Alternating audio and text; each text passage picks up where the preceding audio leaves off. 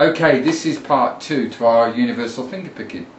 Last time we were concentrating on what I call the 6-string picking pattern, which was 6 and 2, 3, 4 and 1, 3, 6 and 2, 3, 4 and 1, 3, just over and over again. Review that on your lesson, the last lesson, and when the actual picking pattern comes up on the screen, just put it on pause for a couple of minutes or so that you can then get that pattern. Okay, I'm going to follow this now. You only need to do another couple of patterns, but this is going to be called the 5th string pattern. Basically, these will work on doing chords like a C chord. I'll just show you a C chord. Spielberg on camera again. Mr. Spielberg, are you alright there? Yeah, fine. Good, yeah. Up and down. Okay, that's great. So that's the C chord, which is played from the 5th. An A chord is played from a 5th string root, and an A minor. So this works. This pattern that we're going to show you is going to work from all of those. Okay, going back to the fingers then. So I'm playing the C as an example, and I'm doing this. I've got it fingers there, putting on the 5 and 2. So here we go. I'm going 5 and 2, pinch together, followed by the 3, always the 3 in between. 5 and 2, 3, 4 and 1, 3, 5 and 2, 3, 4 and 1, 3, 5 and 2, 3, 4 and 1, 3. And that's all we need. That would work against the C chord. That will work against an A chord, because an A chord, remember, is from 5th string root.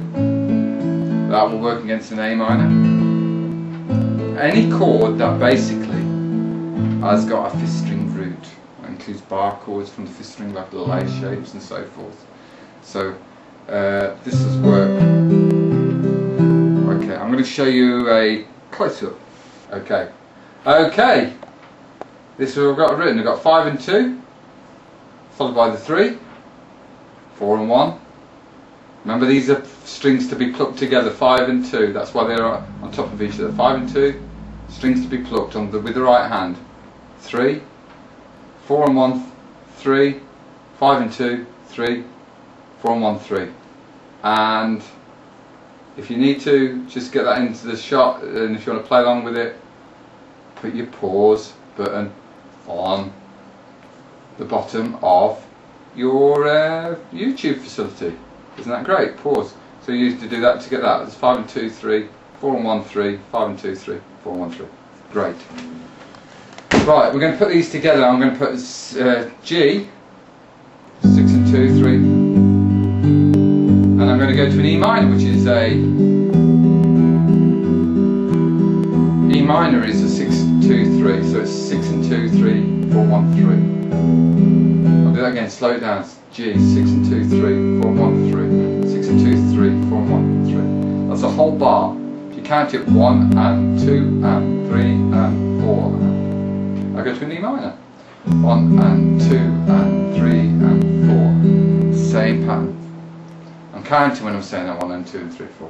The C now is going to, remember, it's going to be the 5th string pattern. Only difference is it's 5 and 2, 3, 4 and 1, 3. It was 6 and 2 before. Okay, I hope I'm not confusing with all these numbers.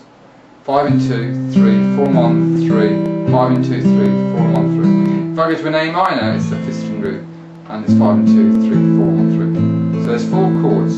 I'll do G's. E minor, C, A minor.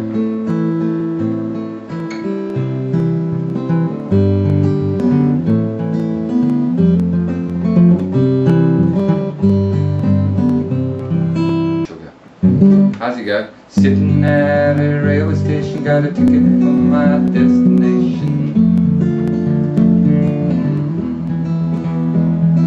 On the tour of one night stand, suitcase and guitar in hand. Everything place seems land. Oh, and I know my band. I wish I was homeward bound.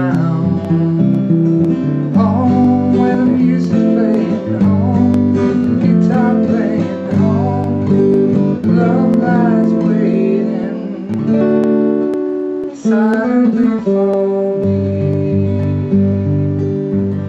You get that really nice rich sound. You can get a bit of doing that Paul Simon style. I'm going to get into doing that. See you next time. Peace.